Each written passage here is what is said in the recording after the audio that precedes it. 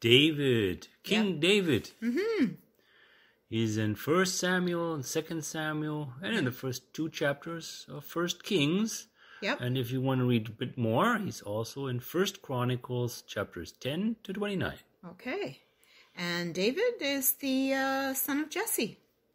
Also well known in the story of David and Goliath. That's right. And also, well, you may know about his illicit affair with Bathsheba. Yep. And then not to mention also having her husband murdered in battle. Oh, terrible.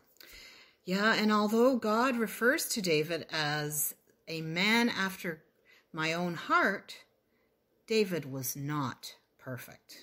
No, he wasn't. There's a lot more to his story. Yep. And a lot more to David as a person. Yes, I agree. His life was not easy. He was hunted down for years by King Saul, who wanted to kill him. Yeah. And when Saul died, then finally David became king. Yeah. Yes, and he was a successful warrior, Mm-hmm. and he won many battles. Yes, and he had many wives, including Bathsheba, and many concubines.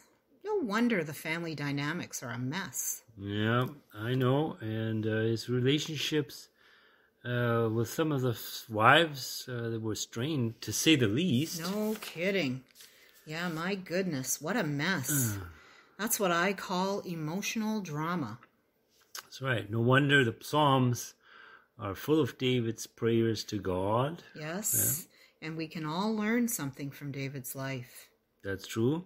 Yeah. And there's more. Mm-hmm. Murder, conspiracy, Awful. rape, and great personal loss. Oh, how does David cope with all of this? And is he drawn closer to or further away from God? What happens to his family? Where is God in all of this? Yeah, And is there a light at the end of the tunnel? that's a good question. Real people, real events. Check it out